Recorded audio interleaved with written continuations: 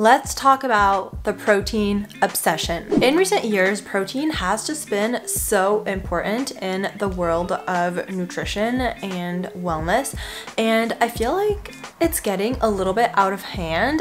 There's this whole craze around it. You see all these new like protein bars and protein products and tips to eat like 200 grams of protein a day, and just all these things that have people thinking that protein is like the ultimate thing you need to be eating more of in order to be healthy. The protein popularity isn't new. I think it can be traced back to the rise of the Atkins diets, like paleo diets and keto diets, all of these very high protein diets that really emphasize the need to consume more protein. And I feel like since then, things have been just spiraling to make protein the obsession of the moment. I mean, sure, of course, don't get me wrong, protein is an essential macronutrient, an essential nutrient. Your body cannot get it, cannot make it on its own, so you need to be eating enough, and it's definitely super important in terms of cell repair, muscle growth, and immunity, and just like a bunch of things. However, I do feel like it is overshadowing a few other nutrients that are as important, and that's where the problem lies, in my opinion.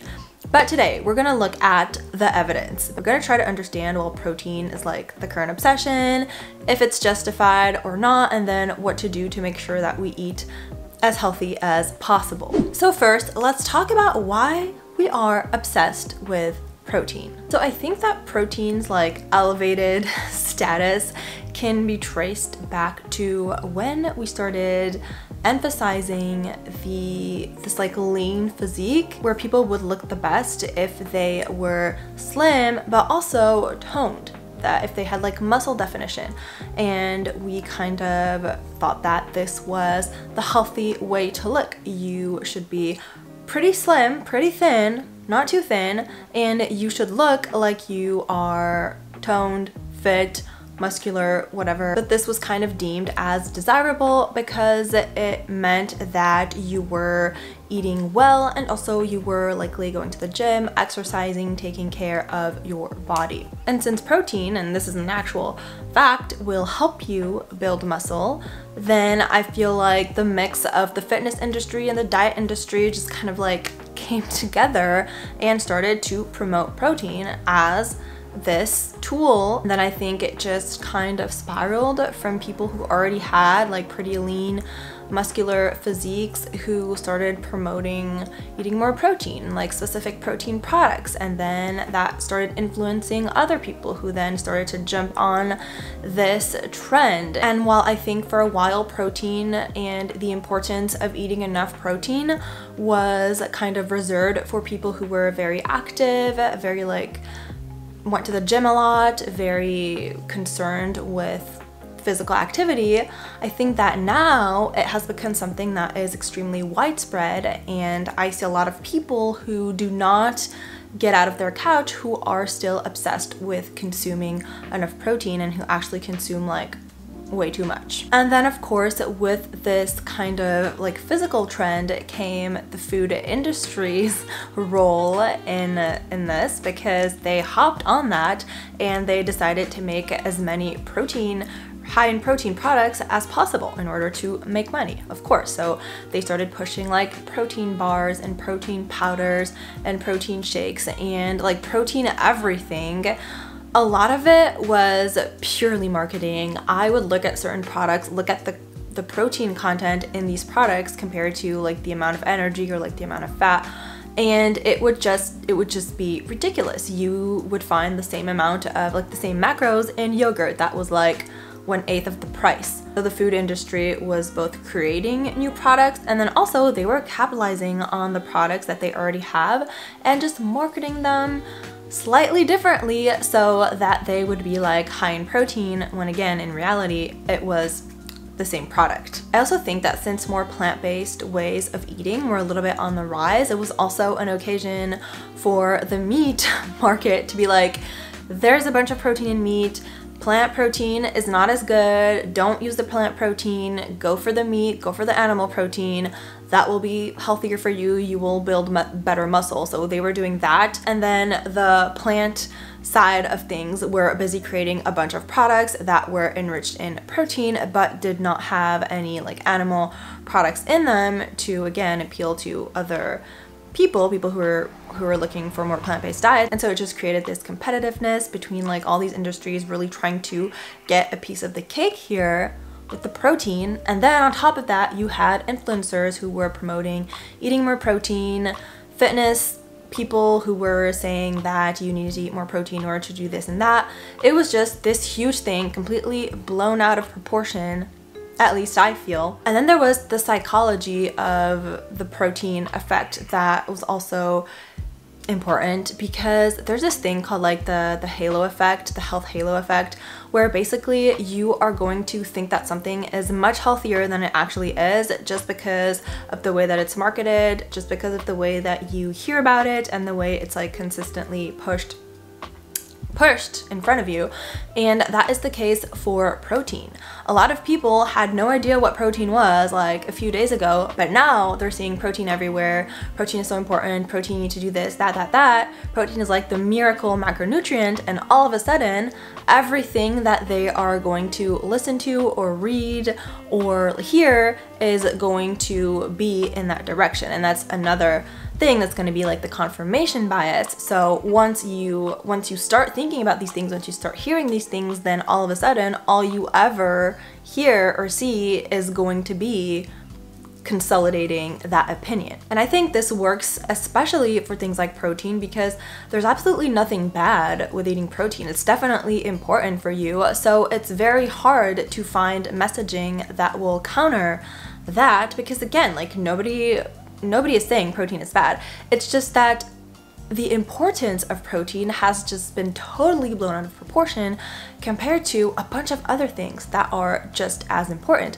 And so I feel like if you're stuck in this confirmation bias thing, it's very hard to get out of it, because you're never going to find something that invalidates the importance of protein. But what you do need to be looking for is for evidence that just validates the importance of all the other things on the same level as protein, and that the protein obsession is kind of ridiculous and not necessary. So if we actually look at the truth when it comes to protein, what do the facts say? So if you look at the recommended dietary allowance for protein, it is 0.8 grams of protein per kilogram of body weight. For example, for a person weighing 70 kilograms, which is about 154 pounds, you would need to be eating around 56 grams of protein a day. However, I think it's really important to note that this is the minimum requirement for you to be like healthy. It's not the optimal amount of protein that you need. My personal view on this is I try to eat as much protein as many grams of protein as my weight in kilograms. So if you weigh 50 kilograms, then you eat 50 grams of protein a day. And I try to have that as the way that I see things, and things are different as well. If you engage in a lot of physical activity, it's going to be more, you need to be closer to the like 1.5 grams to 2 grams of protein per kilogram of body weight. And if you're an older adult as well, you may need a bit more protein, closer to like 1.2, 1.5 grams per kilogram of body weight. But in any case, going past 2.2 grams is not going to be helpful. It's not going to add like any beneficial effects, and it's just going to be wasted. I think the main reason why I don't recommend eating too much protein and going like way past these numbers is because for most people, if you are going to eat a lot of protein, you are either going to be needing to eat a lot of meat, like animal products, or a lot of like super processed protein powders and protein products. Eating a lot of animal products, specifically red meat, is linked to more heart disease and different types of cancers and just overall lower quality of health. And if you're eating a bunch of processed protein powders, you are just consuming a bunch of additives and preservatives and foods that are just not whole foods, which is okay. a little bit in moderation, of course, nothing wrong with that. However, if you are consistently relying on these things and these are making up like the bulk of your calories, then that's not ideal. I also think that another misconception people have is that protein cannot make you gain weight, and that's completely false. Protein, if you eat it past a certain amount, your body will not be able to use that in order to create more muscle, so it will get stored as fat, and that's okay. But I mean, inherently it's going to be the same effect as if you eat too much sugar or too much fat. It's going to get stored as fat. I think another main issue I see with protein is that people are so obsessed with protein, they tend to overlook other nutrients that are just as important, if not more important. For instance, fiber, which is crucial for weight management and also reducing risks of a bunch of diseases, and just helps you, like, it helps you feel like much fuller, much better, healthier, reduces the risk of heart disease, of certain cancers, of just a bunch of things. So fiber is absolutely crucial, and people should be getting around 25 grams of fiber a day. And most Americans are getting like 15 grams of fiber a day. And if you compare that to protein, like most Americans are eating way above the level that of protein that they need to be eating. So it's like people are so focused on eating more protein, all the while completely neglecting fiber, which would bring them many more benefits if they paid more attention to it. And also, like I talked about before, protein is one of the 3 macronutrients that you need to be eating, but it is not above the other 2, which are fat or carbs. And again, people are like glorifying protein as if it's the only one to pay attention to, but no, you need to pay attention to all 3 of them. All 3 of them have a very important role. All 3 of them need to be included in your diet, and not just protein. So here's what you need to do instead of fixating on protein.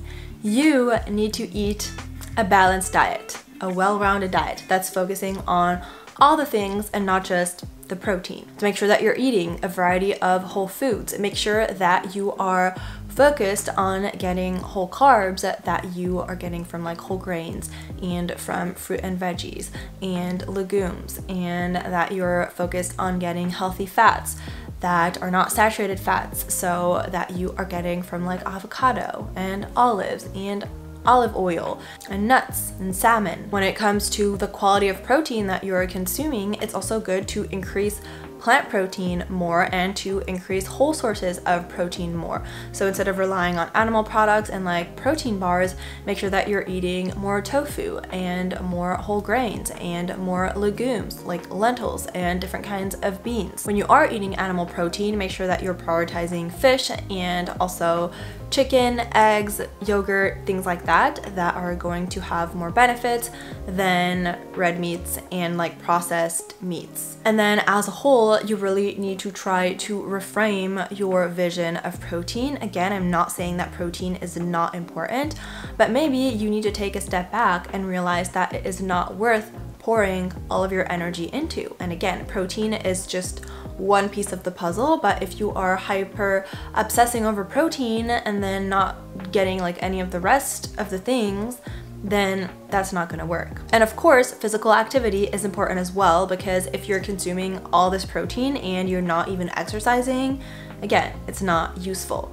Now, I'm going to take this opportunity to say that this video isn't really for people who are extremely active or who exercise like multiple hours a day, or whose like entire livelihood depends on physical activity. For you, it's completely different, of course, but I'm talking about a lot of people who are, you know, like me, and who exercise a little bit, but who don't exercise that much, and who do not need to be obsessing over protein, and whose energy is going to be much better spent elsewhere. As usual, remember that balance is key, and looking at all 3 of the macronutrients, making sure that you're hitting the targets on all 3 of them, and making sure that you're focusing on the quality of the food that you're eating rather than just trying to get in like huge quantities of protein. That is really what you need to be focusing on. That's it for this video. I really hope that you enjoyed it and found it helpful. If you did, don't forget to like it and subscribe, and see you on my next one. Bye.